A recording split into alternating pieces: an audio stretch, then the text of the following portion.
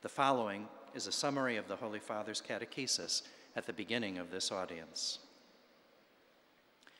Dear brothers and sisters, continuing our weekly catecheses inspired by this holy year devoted to divine mercy, we now consider God's mercy at work in the history of the chosen people.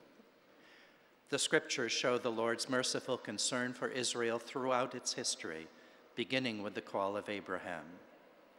God's mercy is expressed particularly, however, in the experience of the Exodus from Egypt.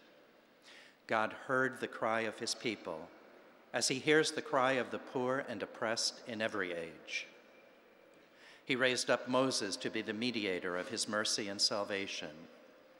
Through Moses, he led Israel to freedom, and through the covenant, he made them his own possession, a kingdom of priests and a holy nation, a people precious in his eyes.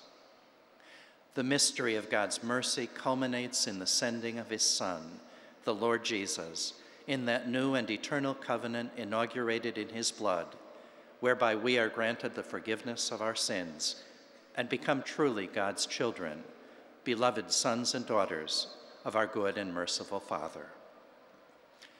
His Holiness will now greet the pilgrims and visitors who speak English.